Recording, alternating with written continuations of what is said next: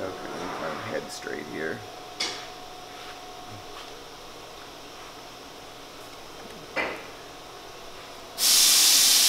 Okay, so we've stabbed in the entire design, which we previously discussed. You can see we demonstrated stabbing in this bit here, but we've also stabbed in the rest of the carving that's on the rifle. The box lid has carving, and that design has been stabbed in or outlined. So basically we've created a cut around the perimeter of the design. After we did that, we started relieving the background, because this is relief carving, where the carving stands above the background. So I've been working on that for quite some time, and I can show you what it's beginning to look like. So you can see this side has been relieved, and we're beginning to get somewhere. It takes a lot of time to relieve the background and make it nice and smooth and free from chips and swales and things like that. So that's what we'll be talking about right now. So I'll just basically demonstrate a little bit first. Before I go too far, it might not be a bad idea to talk just a moment about the setup for carving. This is the stock's being held in a vise, and this vise happens to be adjustable for the height. I find if it's a little higher when carving, I don't have to bend over as much. My back was getting sore, so I raised this up a little bit. Having a prop, this little prop here that supports the rifle, is a good thing too. So that allows you to hold it in one spot in the vise and the other spot to be supported. And of course we talked about the articulating arm light, which is very, very important for the carving process. So with that said, let's get to removing a little bit of background. There are different ways to remove background. Probably the simplest is just to use a flat chisel. This is about a 1/2 inch wide flat chisel. Now you'll of course pick different, using this technique, you'd pick different widths that'll fit in the particular areas that you want to remove wood from. In this case I'll be working in this big open area, so I'll just use a 1/2 inch, this about 1/2 inch wide chisel.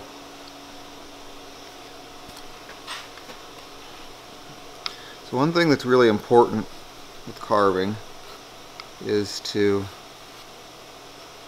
watch the grain direction. And it's hard to describe if you're not familiar with it, but there's generally going to be one direction where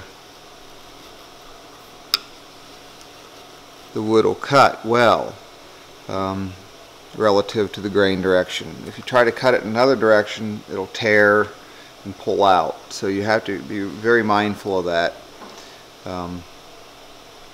It's a constant battle. This walnut has been carving pretty well in a lot of areas, although some areas it's been very unforgiving of cutting against the grain at all. Sometimes you're occasionally forced to cut against the grain just based on the carving design, and if you have to use a very, very sharp tool, and this hasn't been very tolerant of that. So okay, we'll get back to some more carving. I'm going to come down the wrist here a little more. And the idea with this is to remove the background and keep it as smooth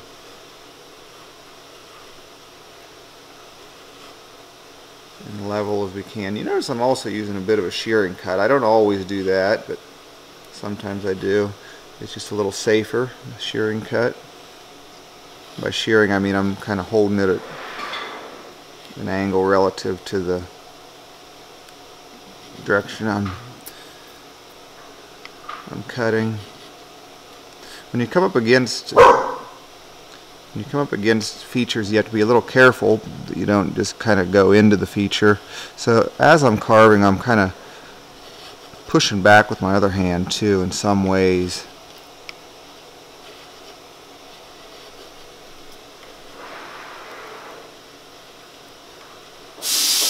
As I get a little closer to this carving at the comb,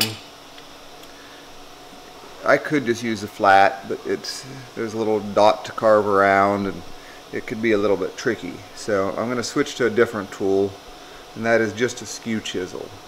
So a skew chisel, you can see the shape of it, just looks sort of like a knife.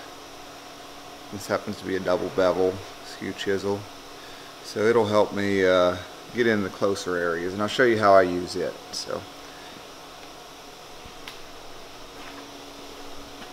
Okay, so this is the particular area that we're questioning. So I can use it. I'm using my off thumb as sort of a stop or a little bit of a break, but it doesn't go too far. I will point out one other tool that I have that I forgot to mention is using an optivisor. So for careful carving, an optivisor is a good thing, and this of course depends on your eyesight. My eyesight's not as good as it used to be, so I use it a lot more. So I'm going to put the optivisor down and get to work in here. So I'm pushing with my off thumb to control it.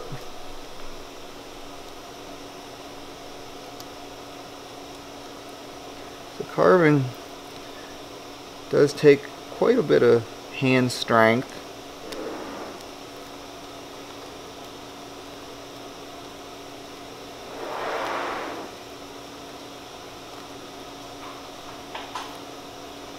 Okay,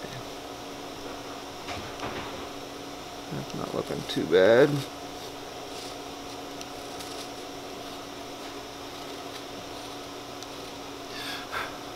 So we're getting around that little dot and defining the cone. A little pointy up top, and you can also use this skew chisel in the bigger areas too, which works pretty well. Around here a little more. So what I'm really trying to do is read the surface and read it for shape and high spots, all while trying to maintain a smooth cut surface. Okay, so we're getting a little better. Now I'm going to go ahead and use the skew chisel down through here. I'll be able to kind of pull down here and should be able to do okay with it. When I'm working up against a feature, ideally you don't want the tip of the tool to cut into the feature. That'll just damage your edge. And one thing I'm not doing is I'm not going along the design and trying to cut some sort of a groove or channel. I think that's kind of a bad procedure. I know some people have promoted that in the past, but I don't think that a V along the design is a good thing. I try to usually work the whole area down more at once, which is a real good point to make. Don't try to work in one particular area, because then if you work in one area you dig a hole, and you can't make smooth clean cuts in a hole. And it sounds like a kind of a simple thing to say, but you know, as I've taught classes over the years, it's a real important concept. I'm gonna keep coming along here.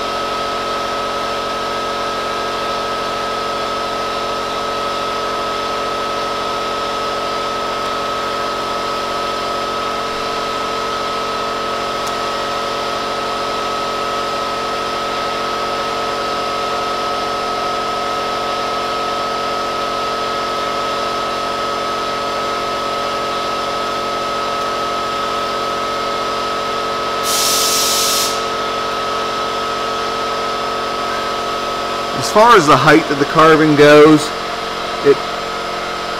can vary a lot. It's hard to put an exact number. It can go from basically nothing in a particular area of the design to, you know, it could be 1/8 of an inch you need height in some areas.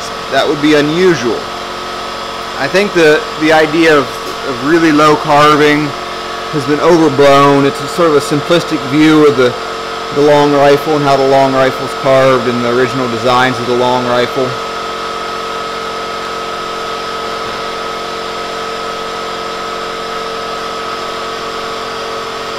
And to put a number on like a particular style of carving and the height of it, within a gun it can even vary a great deal.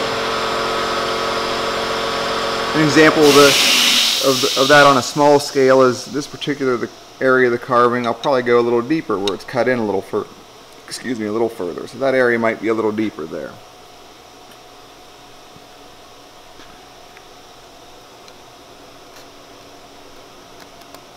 I'm probably going to go back to the flat chisel here in a second.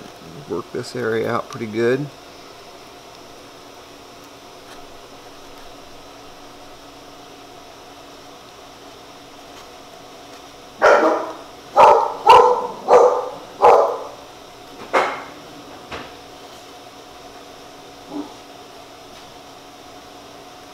And a lot of it is just taste as well.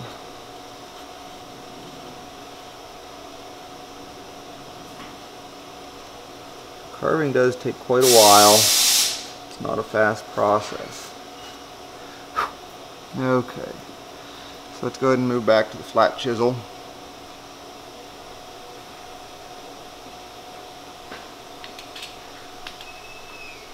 And we'll work down the wrist a little more here if I can find it. There it is. Now I'm going to start just pulling down the wrist a little bit.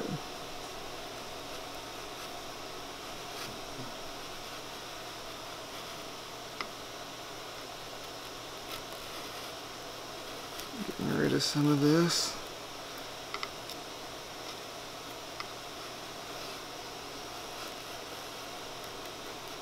Walnut's kind of neat in that when you handle it, it gets the darker color, and you make a fresh cut, you can really see the cuts. Okay, now I feel my tool right here, it's starting to want to dig a little bit or grab a little bit. So I have to start to be a little careful. Like right in here, it's not wanting to cut. So the first thing I'm going to do is I'm just going to try to flip the tool over. You have a bit of a fulcrum when you use a tool like this. We'll try to run it like this and see how it cuts. That's doing okay. And again, I'm using back pressure at the same time as I'm pushing with my right hand. I'm kind of pushing back with my left hand.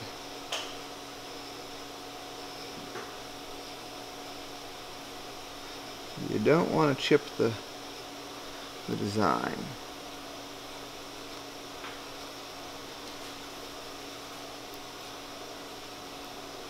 Okay, now as I get up to this corner, I'll probably switch back to the skew chisel. It'll let me get in there a little bit easier.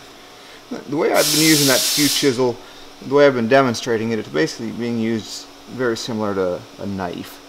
Although I do sometimes use it in other ways as well.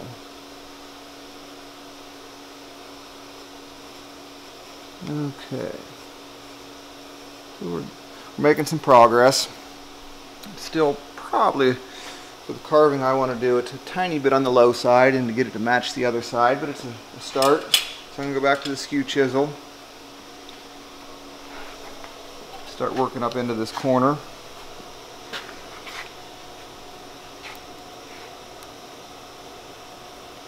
One advantage of the skew chisel, it comes to a point and it's really versatile. You can get into a lot of different areas. Okay.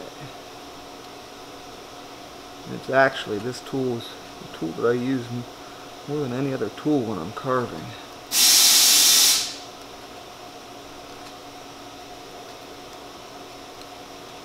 And sort of looking for high spots and starting to pare those down a little bit. You want cuts to be clean. You want cuts to be sliced. You don't want split wood, you don't want torn wood, and you don't want the corners of your tools to dig in. There's nothing wrong with clean cuts in a carving background. Tool marks is what we refer to them as. What is bad is torn grain. And by torn grain, it means that instead of a sliced cut, it's a cut that is kind of broken. The wood is broken, and it shows up. It definitely shows up when the gun's finished. And you don't want the corners of tools digging in. Now, just facets from a chisel is a really nice thing. There's nothing wrong with it at all.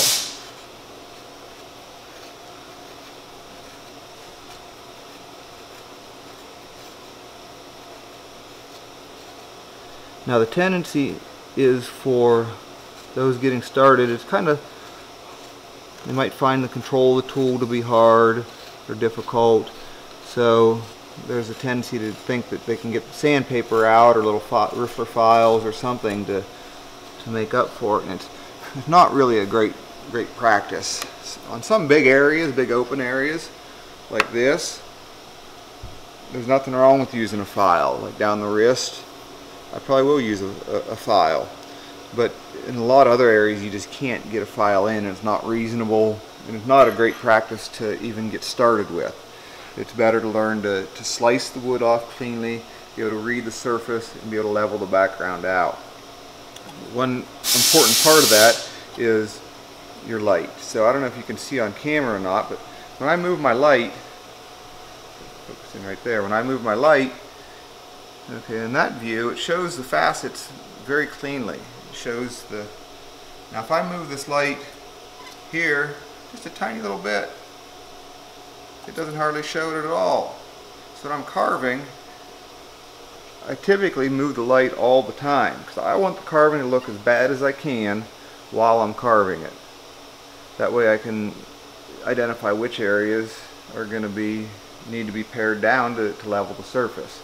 So cross lighting with a directional light source is very important. So I've actually dimmed the overhead lights a little bit. So I just have this articulating arm light. I use old incandescent bulbs. I use rough service. You can still buy them.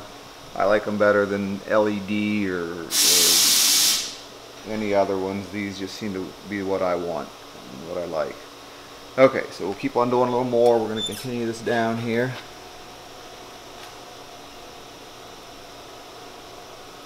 Oftentimes what I'll do is I'll rough it out pretty decent, and then I'll come back over it again to deepen it up a little bit if I need to, smooth it up, true up the surface.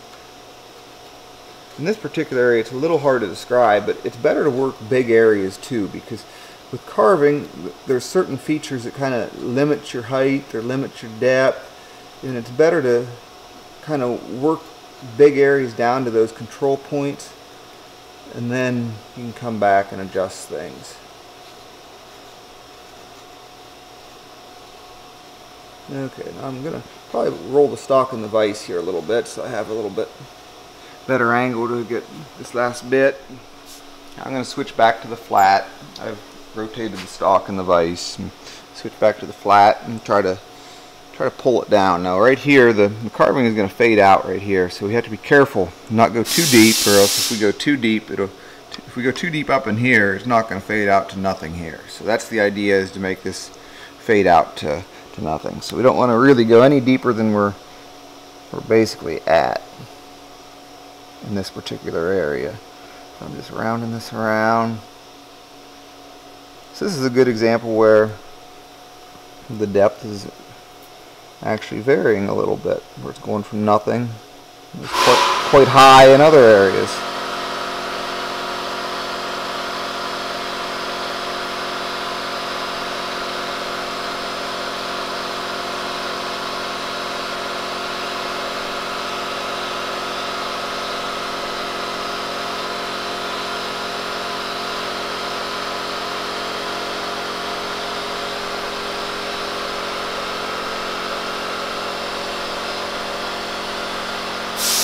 Cutting the background to carving is not a quick process. You have to be very patient and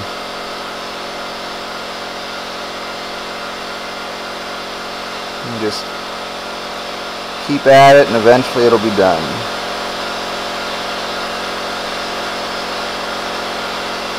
A bunch of little tiny cuts is what you often end up with. Okay. Now an interesting thing is as I come around the wrist, it'll start to want to grab and dig in just because of the change in the direction. So at some point I'll probably have to start cutting from the butt forward here, but we'll see how we can do right here. So I'm gonna hopefully be able to reach around here and we'll keep on working the wrist down a little bit. See if we can cut a bit more before it starts to grab.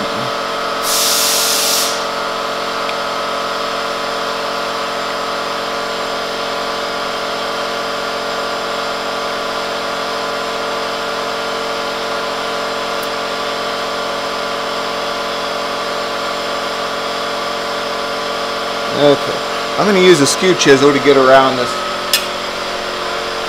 beaver tail, and this happens to have a little dot at the end of it, so I'm going to use it to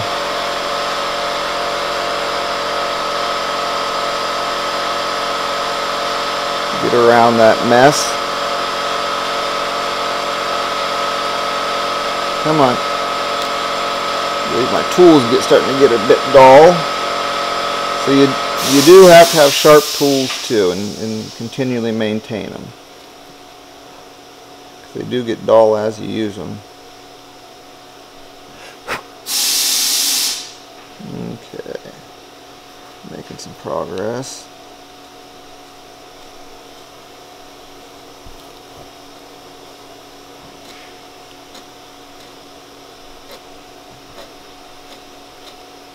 Okay.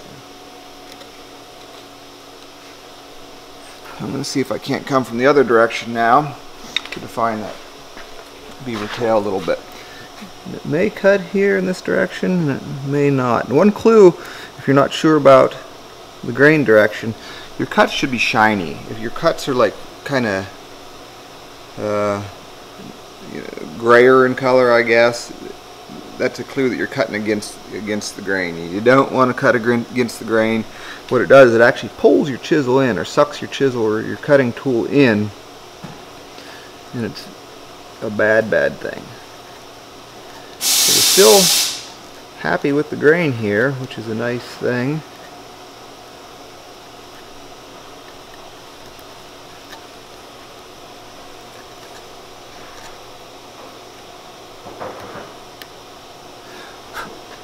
Okay.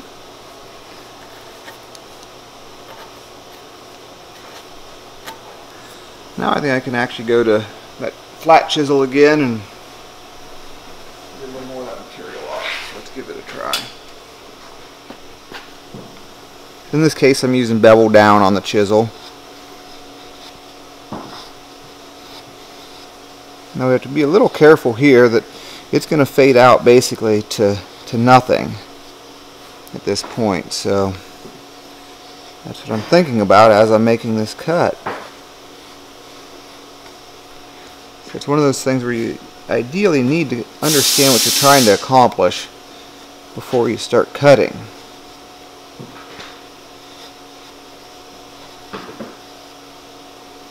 Okay, so we're doing okay. This is going to need a little more height, but we're doing okay there. Let's go ahead and go back now, and we're going to start on a different area and then come back to this. The different area we're going to start on is relieving this toe molding here. This molding that goes along the bottom of the stock. So first thing we're going to do is just drive this trigger guard pin down a little bit so we don't hit that with our chisel. That would be a bad thing. And we're going to go ahead and start cutting this. And when we cut this, it allows you to kind of bring everything together at once. And like I said, this does need to be deepened a little bit, but it's getting there. So come back here, and I'm going to put this prop back here where it's a little more stable.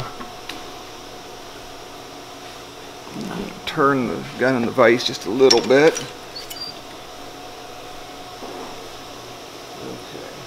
The first thing we're going to do is we're going to cut a little notch in the butt plate to allow us to get started with the cut. And this is just a file that I'm using to cut a little notch.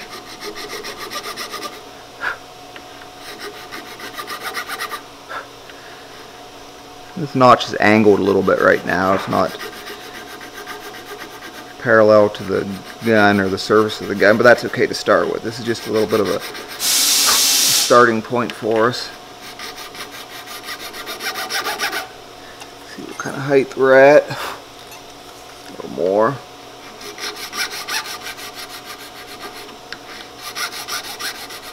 Okay, that'll do it for now.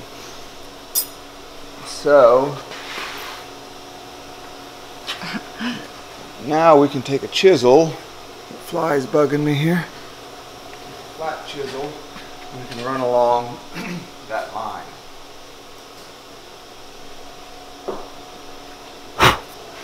So when you're using a chisel to run along this line, the thing you don't want to have happen is the corner of the chisel start to dig into your line. So as we're cutting, we want to try to pull away from the line. This side's always a little more difficult for me. The other side's a little more natural to work away from the line. I'm going to remove this box lid just to get it out of the way. And we're going to start cutting some of this wood away.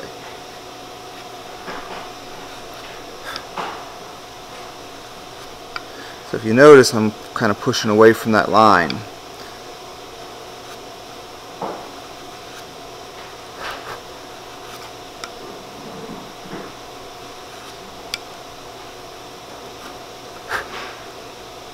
Okay, I have a real long chisel that's sort of like I can keep running along rather because the handle is going to hit the butt plate, but I can turn it over and get access to it too.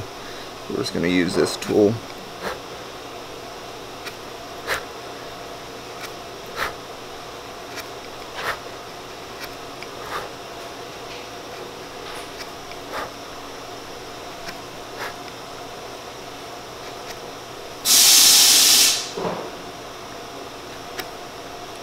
See, I'm kind of messing up a little bit right there. Not that bad, but I have to watch because ideally I wanted to angle a little bit, and this corner of this tool is just starting to nick there. And there's plenty to fade it in, but I should have had it angled just a little more like that. So try to readjust.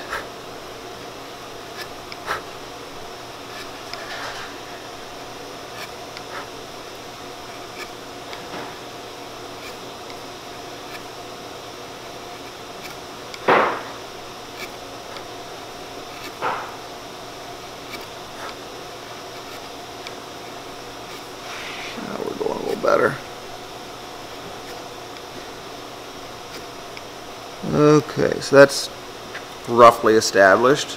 So we're going to come back and go over it again.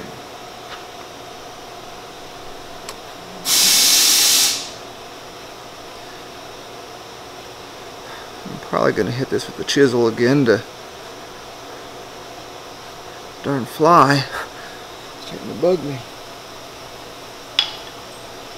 Another thing to talk about is your tools. You don't want them to bang against other tools. You don't want it to lay flat on the bench. Usually it's best to have a little prop to hold them up, something to hold the tools. You can see there's a little piece of brass that the fellow gave me that has little notches in it to hold tools. Different ways to accomplish it, but you don't want them laying on a bench or bumping into each other.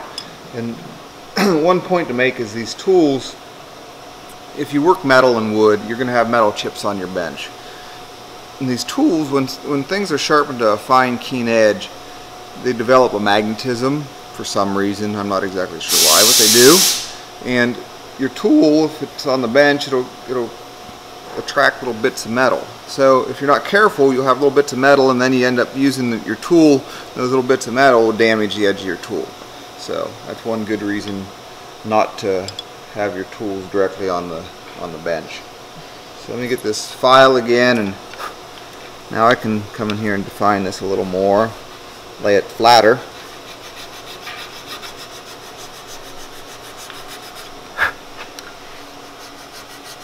define this notch a little more. Now this gun is carved pretty heavily. It's just a style that I want to use on this gun. And by heavily, there's a lot of carving, quite a bit of carving, and it's fairly deep and bold. Okay, that should be enough of a start, hopefully. Maybe a little deeper here. Keep running along again.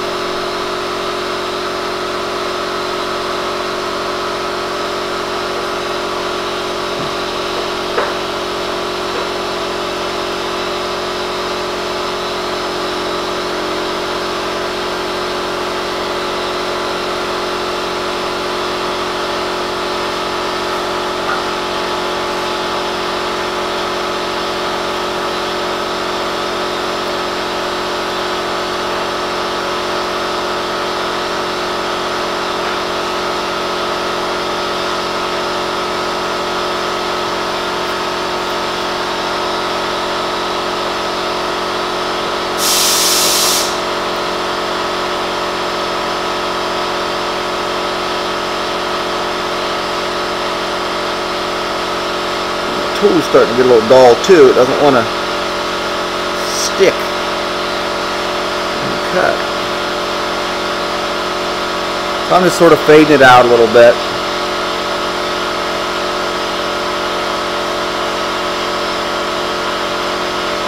I think I will take a break and sharpen my tool here too. A good sharp tool, you'll feel it kind of stick. You won't have to force it into the cut. I'm having to use a little down pressure to get it into the cut right now.